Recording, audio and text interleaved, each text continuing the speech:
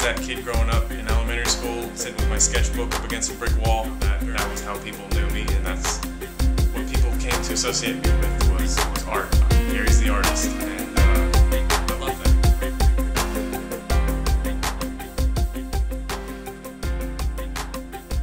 I was lucky enough to attend Corcoran College of Art and Design in DC. It's a very traditional art school in the sense that it even is art museum, and the classrooms are really just the basement of the gallery itself.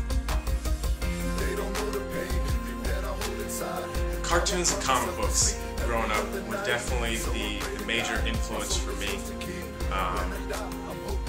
The dynamic images of comic books and the rich colors and the story that they told as well, but more so just the art itself. It was art that was accessible to me.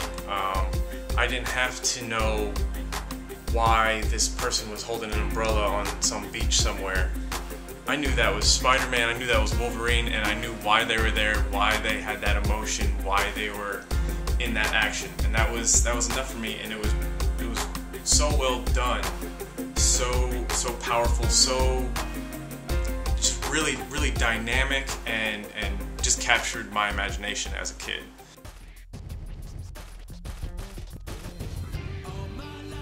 Noticed more that I was making friends outside of the college who were making music.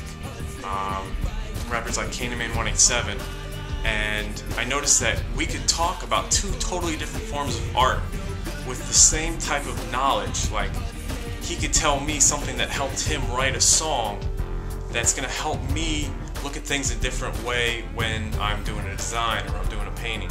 And rightfully so, I gave him ways to think about his art in order to further his lyrics.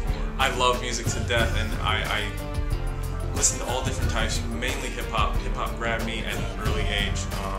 One of the most influential albums that I ever got was actually my first CD was Snoop Dogg's Doggy Style. It's probably part of the reason I ended up in LA, but it was almost a jealousy. There was a way of storytelling through this music and interacting with the listener that was so clear, so much more well developed than I feel my own art was. And that's something that I still struggle with myself. Like, what is the story that I'm telling?